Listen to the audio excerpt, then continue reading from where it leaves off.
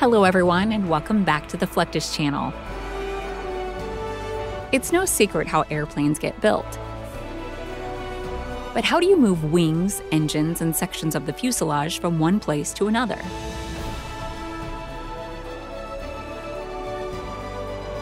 If you're a multinational aerospace company Airbus, you use the Beluga XL. Designated the A330-743L, the XL is actually the second aircraft to carry the Beluga name.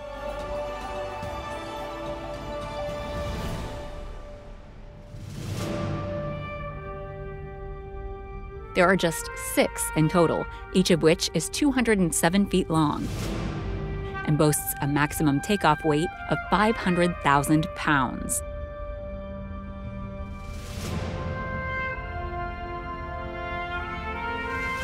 The massive cargo hold, which bulges above the main fuselage, is 78,000 cubic feet and 29 feet in diameter.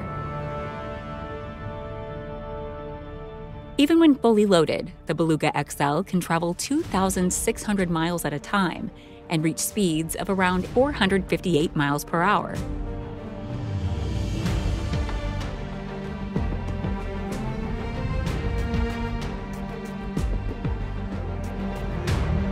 With its increased capacity, the Beluga XL can carry 2 A350 XWB wings, or nearly complete sections of an aircraft's fuselage.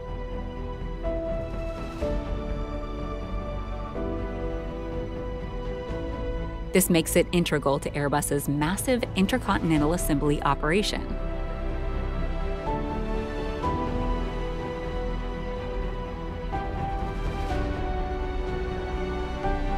Creating an oversized cargo aircraft like the Beluga XL requires a lot of coordination between various facilities. Appropriately, many parts were delivered by the previous Beluga iteration, the A300-600 ST.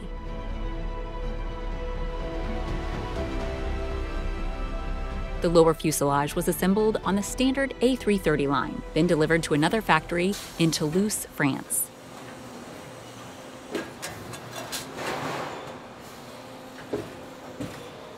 Most of the components, such as the wings, nose, and upper cargo bay door, were prefabricated and simply needed to be fit together. However, the bulbous top section had to be created using traditional framing techniques. This would eventually go on to make up the massive cargo bay that makes the Beluga XL so distinct. During this year-long process, the tail, nose, and other sections were also fitted into place.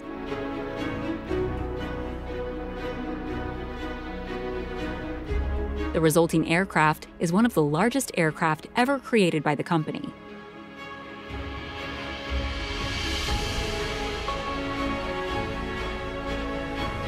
But just because the aircraft is assembled doesn't mean it's ready. Techs still need to add paint and other external details.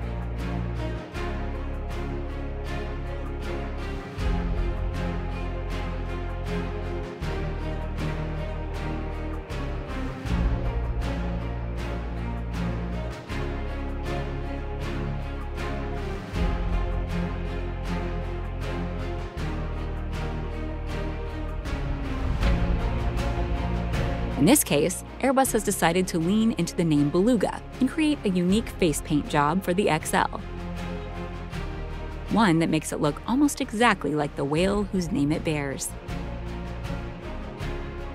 The first Beluga XL underwent its initial test flight on July 19, 2018.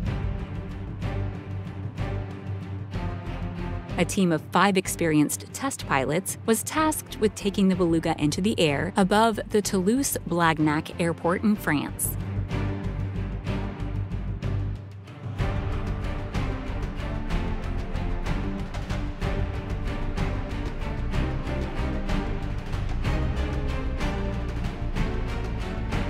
Meanwhile, a team of engineers and analysts carefully monitored the plane's various systems from the ground. Despite the plane's size and bulk, it is powered by only 2 engines. Though they can generate 71,000 pounds of thrust each, they seem dwarfed by the massive fame of the XL. The flight proved a remarkable success from takeoff to landing. And the Beluga XL officially joined the Airbus fleet. There are now a total of 6 Beluga XL aircraft in service.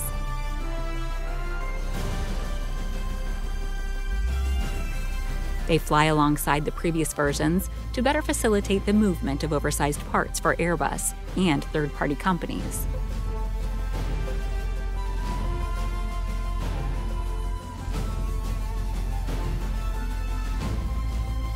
Airbus's primary competitor is Boeing Company, based in the United States.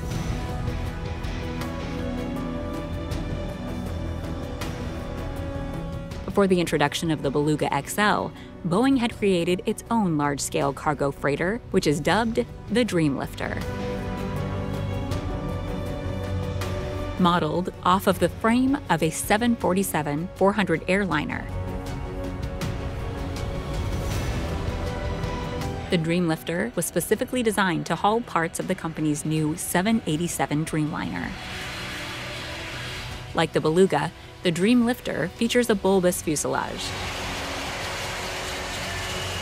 However, it is 235 feet long and 70 feet high and bears a wingspan of 211 feet, making it the larger of the two planes.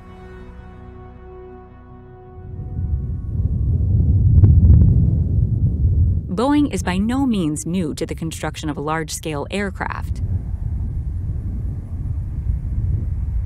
Since 1991, the company's military division has produced the Boeing C-17 Globemaster III.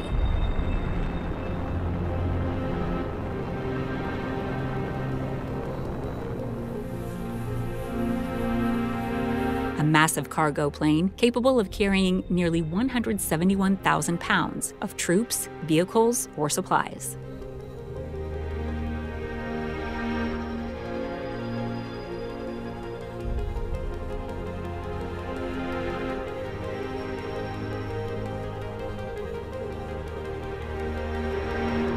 The C-17 is a rugged and versatile craft specifically designed to haul cargo and personnel to and from military outposts of all types and sizes.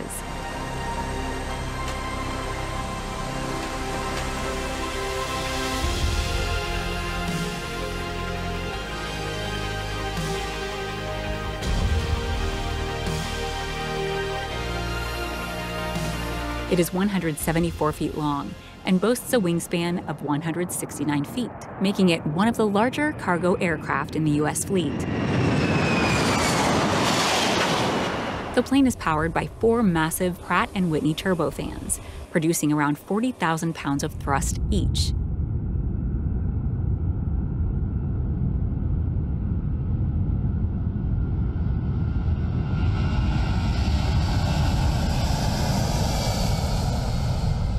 In total, the aircraft is capable of transporting 102 paratroopers, or 134 troops,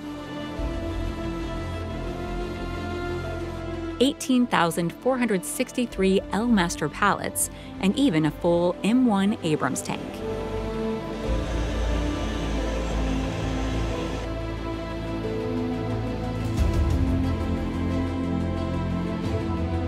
The C-17's history dates back to the 1970s, when the U.S. military was looking to replace the Lockheed C-130 Hercules.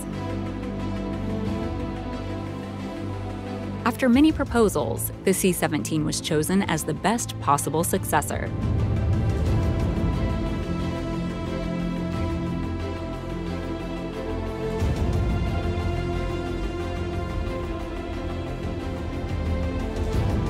After years of innovation and delays, production officially began in 1990. Since then, production has utilized more or less the same process.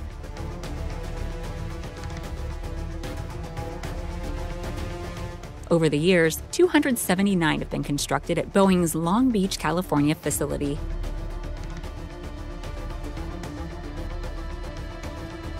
As with the Beluga XL, the process involves joining huge prefabricated parts.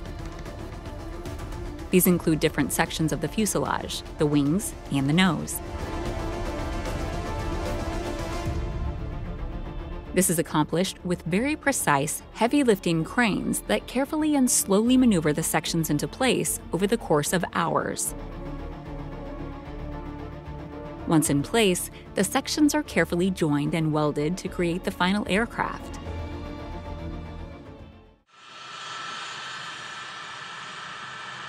Over the years, the C-17 has undergone various improvements and upgrades. Multiple variants have also been created so that the plane can be better suited to specific jobs or missions. These repairs and renovations are completed at Boeing's San Antonio, Texas facility, which happens to be the largest freestanding hangar in the world at 1,760 feet. Here, C-17s from a variety of organizations are stripped down, upgraded, and improved before being put back together and shipped off to their respective owners.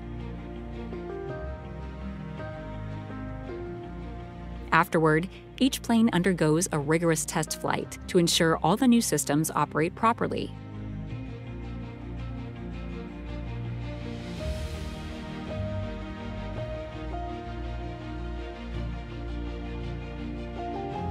The last step in ensuring the C-17 remains ready to perform its duties for military worldwide is on-site preventative maintenance.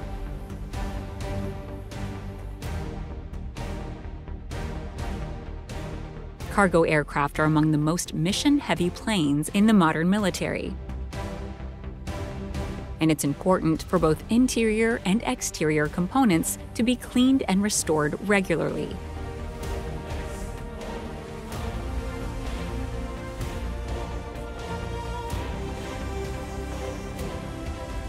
This helps prevent corrosion from oil and other synthetic materials, as well as debris, ice, and dust encountered while in the air.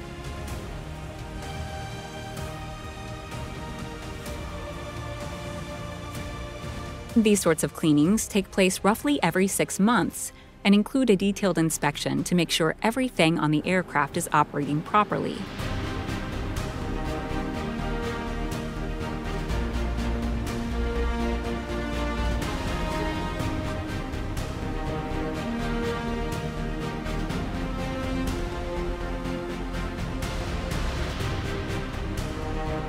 At less frequent intervals, nearly every part of the C-17 will be removed, repaired, and replaced, from the tires and electrical parts to the massive engines.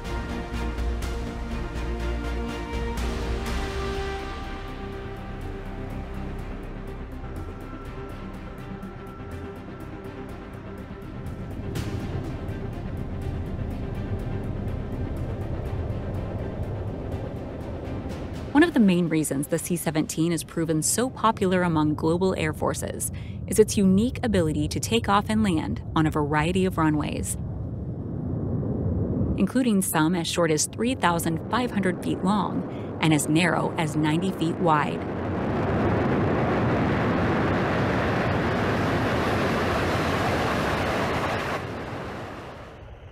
This capability stems from several design features, such as the plane's high-lift wing design, slats, and externally blown flaps. Thanks to these short-interval takeoffs and landings, the Globemaster can truly live up to its name, supplying and evacuating a variety of austere locations that other large-scale cargo planes could not approach. Still, it's their sheer size that makes them appear so formidable.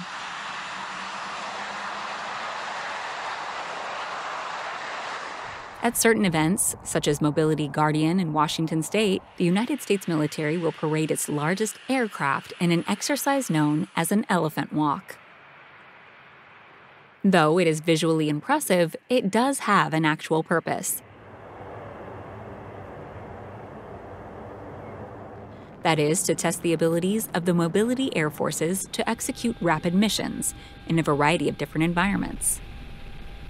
The planes taxi in a straight line before taking off one by one. Elephant walk events take a lot of coordination and preparation, especially when you consider the size of the participating aircraft. The result is nothing short of stunning, with dozens of cargo planes and their crews getting a chance to show off their skills and capabilities. In the end, it's important to realize how transport and cargo aircraft are essential to the missions of private companies and militaries. Without the ability to quickly get supplies, troops, and parts from one place to another, even the best planes can quickly fall apart.